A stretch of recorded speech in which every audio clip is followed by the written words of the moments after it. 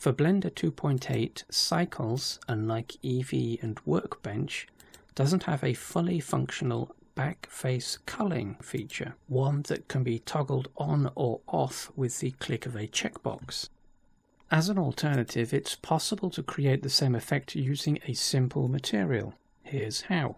First, set up a standard set of nodes, typically that includes an image. To this, next add a geometry node from Input,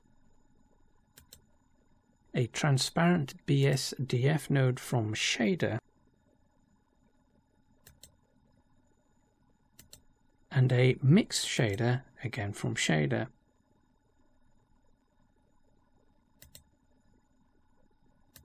Connect BSDF output from principled BSDF to shader input of the mix shader, and shader output of the same node to the surface input of material output. This just reestablishes the base material.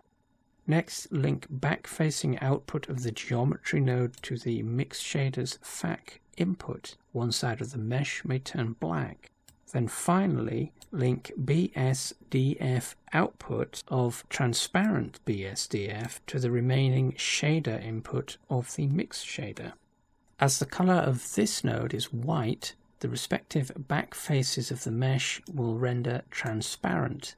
Swap the two shader inputs of the mix shader to change which side renders with a texture, thus transparent and backface culled.